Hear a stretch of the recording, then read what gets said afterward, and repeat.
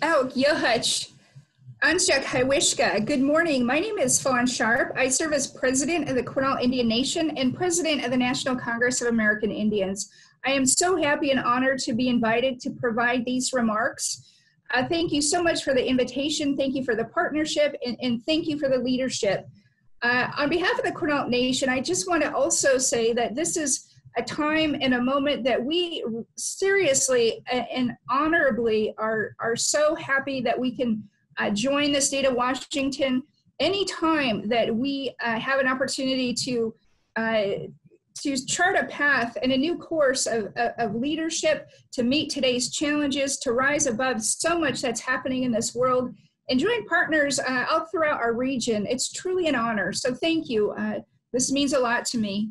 I've been telling folks a lot lately that we live in apocalyptic times. I've been saying that for over a decade now with regard to climate change. And those of us that have been working on climate change for years have long seen that this is an apocalyptic crisis. That's a slow-moving crisis. It's moving at glacial speed, but yet it's significantly profound and has a tremendous impact on the lives of everyday people, not only here in the Northwest, across the country, but globally. No one is immune from climate change. We are all deeply impacted by climate change. Some may not even realize it yet, but there is a glacial tsunami that is moving in our direction, and it's been moving for many years. And I would like to make this point that what we see on the surface in today's world, the wildfires that are burning even in this very moment across the West, with the hurricanes and the tornadoes and all of the impacts that we see, a global pandemic, all of these are simply symptoms of a much deeper imbalance. And that deeper imbalance didn't happen just this last year in 2020. It didn't happen a decade ago. It didn't happen a lifetime ago. It began centuries ago. In native tribes, tribal nations throughout here in the Northwest, across the country, and quite frankly, around the world, have long known that there's a day of reckoning, and a day of reckoning is coming. And we are at that point. Our generation is facing the most important and significant crisis that any generation has faced, because we are at that point where we are rapidly approaching a tipping point. And I know that with the work that's happening throughout here in the Pacific Northwest, with our tribal nations and our partners, we are going to seize this moment. There's no question that we are running out of time. I've long had a sense of urgency. I here at the Quinault Nation have seen the impacts of climate change firsthand. I got elected in 2006. I'm only the 9th president since the turn of the last century. And I've had an opportunity to sit with elders. I've had an opportunity to sit and talk with our fishermen who fished on the ocean and on our rivers throughout their lifetime. They've heard stories, they've had oral tradition about our fishing practices passed down generation after generation. And it is the elders and the generation of fishermen today that really drew me to this issue. I grew up here in the state of Washington during the height of the fishing wars, the bull era of the Pacific Northwest. And I knew as a young child the value of what our fishery has meant to not only our community, but tribal nations all across this region. The prized sockeye blueback salmon that returns to the mighty Quinault only comes to our area. In the 1950s and 60s, we had millions of sockeye return to the mighty Quinault River, millions. And we have a graph that shows over time how millions of sockeye just plummeted. The year I got elected, we only had 3,000.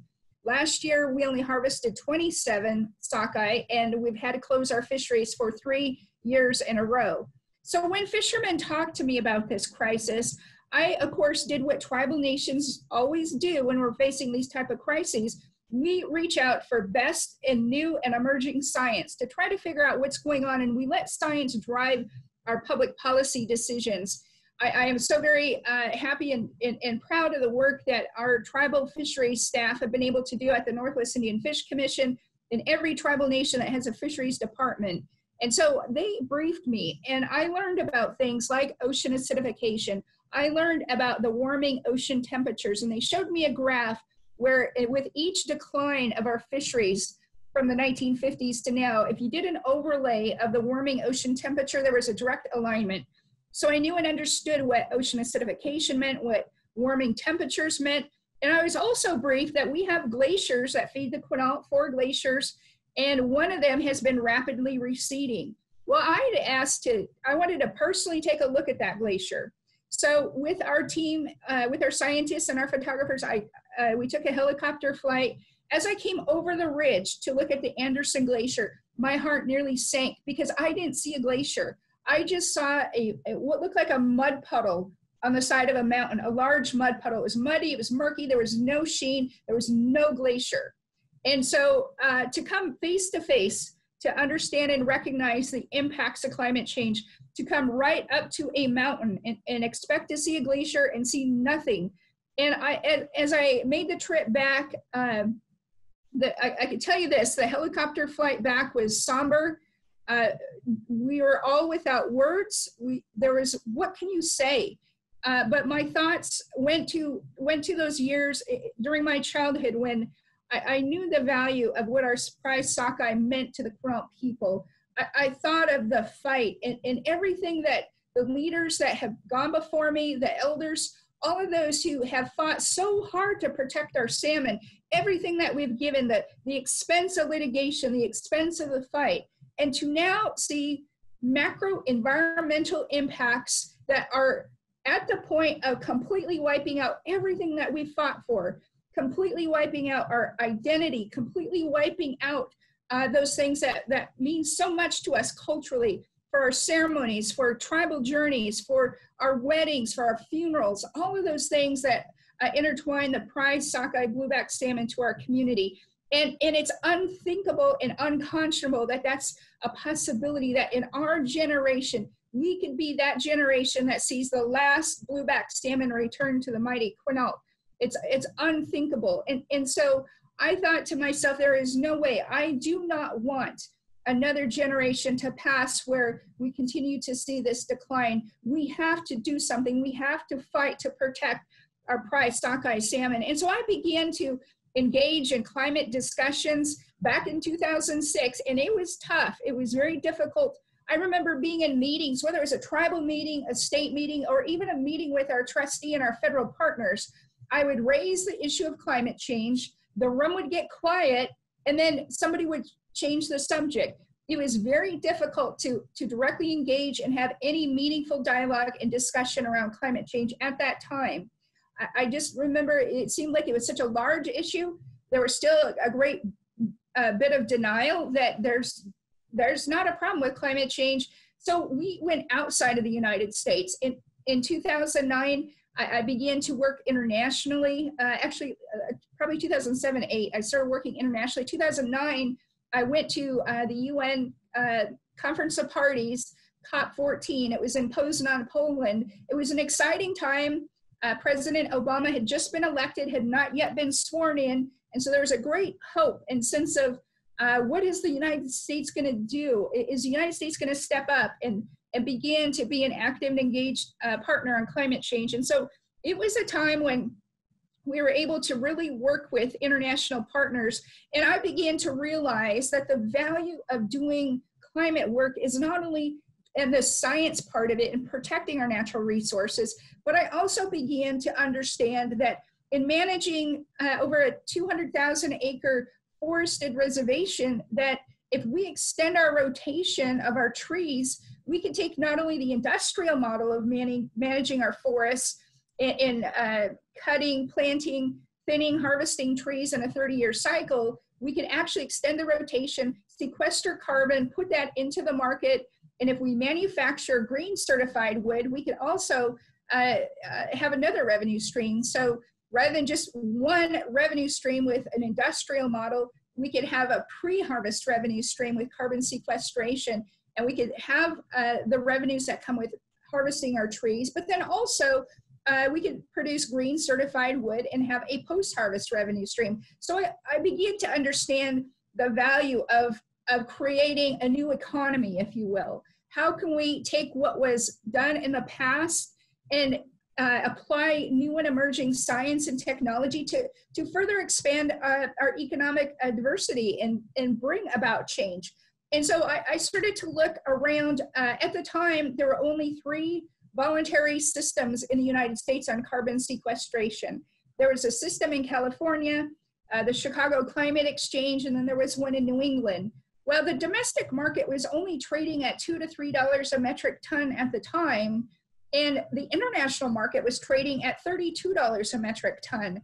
And I found out the reason domestic companies couldn't access those markets was because the US was not a signatory to the Kyoto Protocol. However, I was able to secure a legal opinion that, notwithstanding the fact the United States is not a signatory, that does not preclude a tribal nation from entering the international market on carbon sequestration. And so I managed to pull tribes together through the affiliated tribes of the Northwest Indians.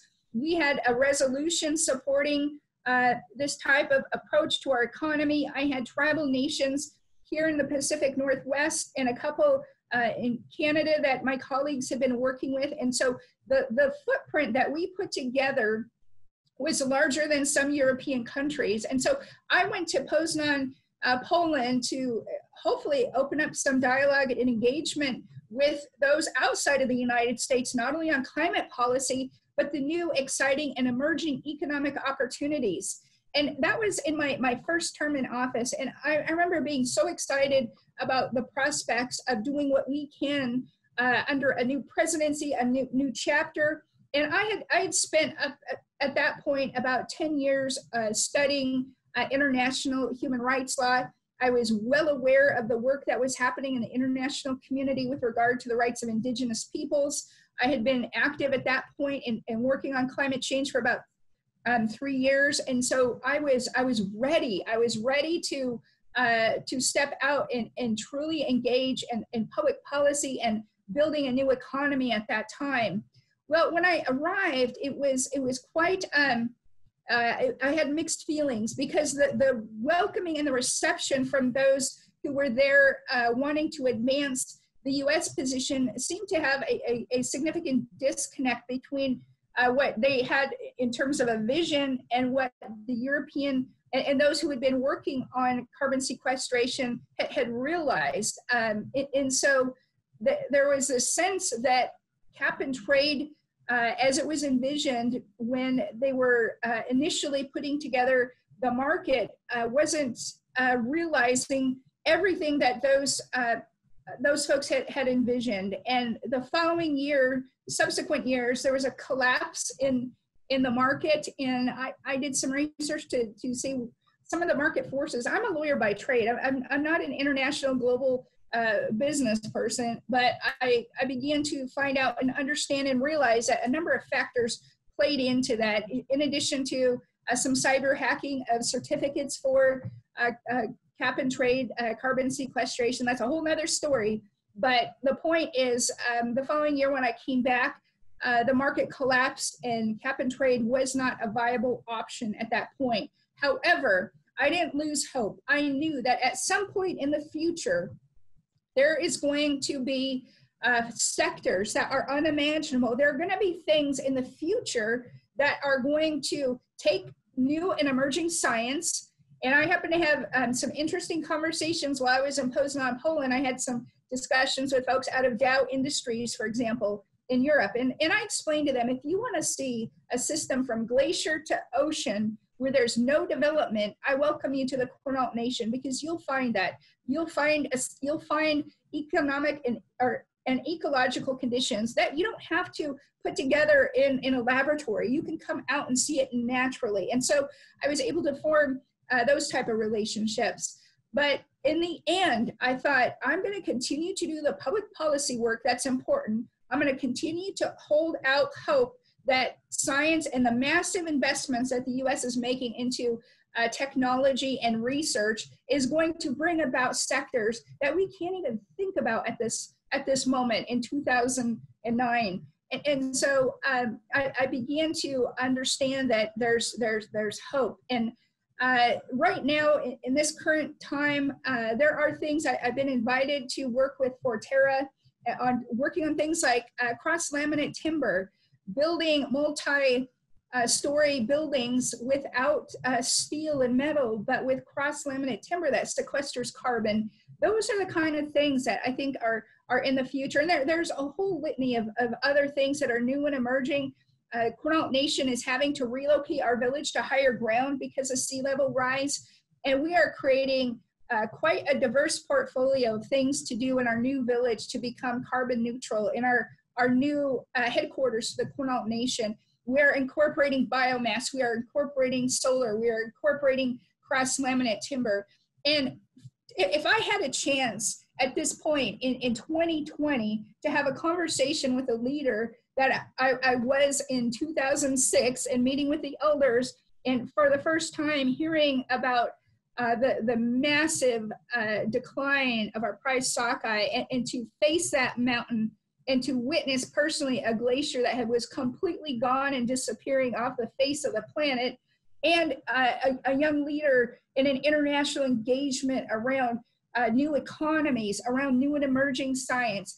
If I had a chance to just have some time with that tribal leader, I would be telling that person, that leader back then, that there is going to be an apocalyptic coming together of your worst nightmare. You are going to be facing a global pandemic. You are going to be facing wildfires, mega fires, where they're not just once every 10 years or every 20 years. You are going to be witnessing 6 consecutive years of mega fires. You are going to be witnessing hurricanes and tornadoes that are going to just completely wipe out entire regions. Up and down the eastern seaboard, in the Gulf of Mexico, you're going to see the entire West on fire, and you're going to see a global pandemic where everyone is going to be sheltered in place. Now, that would be a scary conversation. It's a scary reality that we live in. But I would also advise that leader to hold true to those values, to not become apathetic or don't succumb to fear and uncertainty and doubt. Do not go to that place. And in the midst of a time in an era where there's so much social, racial, and political unrest, where there's so much division, where we are facing multiple apocalyptic challenges all at once in the year 2020, there are some things that haven't changed.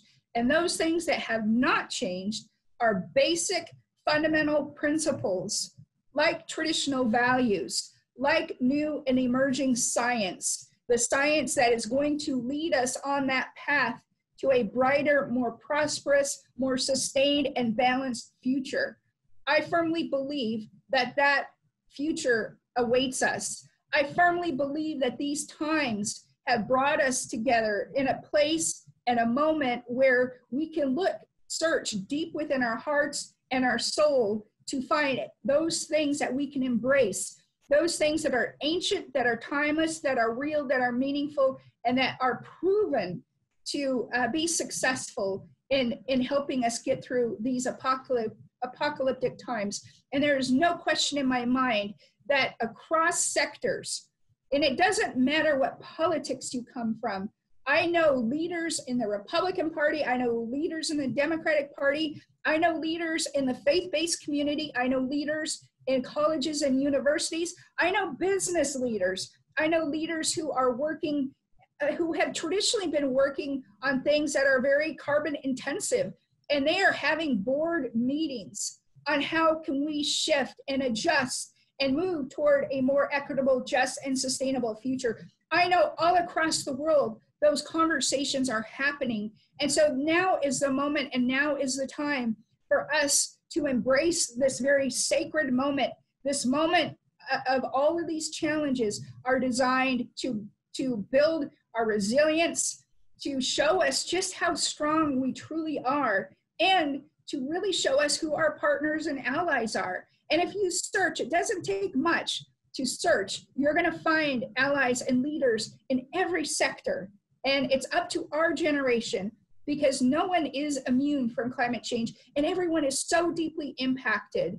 And it is a glacial tsunami that has been coming at us for centuries. And this is our moment. And if we don't make the right decision, and if we don't make the right adjustments, it will only get worse. And I've long predicted that the impacts of climate change are only going to increase in both intensity and frequency. And that is the one thing I knew back then. I just had no idea what it would mean to so many people, to our national economy, to our public health. And that is the last and final point I want to make in these remarks, that the opportunity that lies right in front of us is pretty significant. And if you consider the depths of all of the challenges and what it's done to completely destroy our economy here in the state, as well as nationally and globally, as well as 200,000 people who have succumbed to COVID-19 at this moment, this last weekend. And if you consider all of those things, there's also a mirrored hope and opportunity.